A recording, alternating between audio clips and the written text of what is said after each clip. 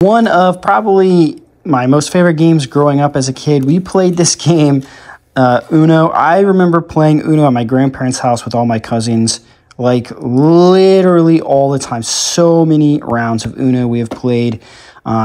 But it's a super simple game. Little kids all the way up to your grandparents can play Uno. The whole point of the game is everyone starts out with 7 cards. You have a draw pile and a discard pile, and the goal is to get rid of all of your cards in your hand. Now, there's a lot of different twists to the game of Uno. One is that if you have 1 card left in your hand, or whenever you play one and now you only have 1, you're supposed to yell out Uno. And if someone else says Uno before you do, you're supposed to draw 2 cards. But, you know, there's also a ton of different variations to play this game, and there are some wild cards as well. But like I said, essentially the goal is to get rid of all of your cards. So for instance, if we're looking at my hand here and our discard pile is red, if I have a red 9, if I have any color 9, or I just have the color red, I can play this. So for instance, I could play this card. You see how this says +2, and so that means the person going after me would have to draw 2 cards, right? Now, sometimes people play it to where those 2 cards are now their turn and they don't have a turn, and sometimes people play it where they draw 2 cards and they can still play. Now, for instance, let's say I didn't have a number 9 or a red. What I can do now is I can draw a card, right? So you can either play it, a lot of people play it to where you just draw 1 card and that's your turn.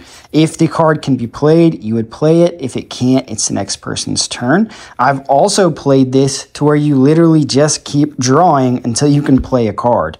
And then you would end up with just a ton of cards in your hand. So you can see there's a ton of different ways to play this game. We do have our wild cards where we have +2, so the person going next would have to add 2. We also have this card. This is a reverse card, and what this means is instead of, let's say we're going clockwise here, right? So this person would be going, the person on my left would be going next. You can actually play this to where now the person on my right would be going next. Okay, so it reverses whatever order the play is, whether that is clockwise or counterclockwise.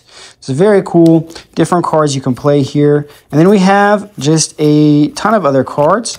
We have this card, very similar to the +2 card, where the next person has to draw 4. And then what happens is you can pick a color. So if you play this, so let's say, so right now it is green. If you play this, the next person has to draw 4, and we have a blue. But there are a few different twists to this card. For instance, like you can't play this if you have another option, basically, or you can just play it if you want to. It all depends. There's a ton of house rules for the game of Uno, surprisingly, which a lot of people don't realize. But then we also have this skip card. Basically, this means whoever was supposed to be next, they are no longer next and they get skipped. So they don't get a chance to get rid of a card, right?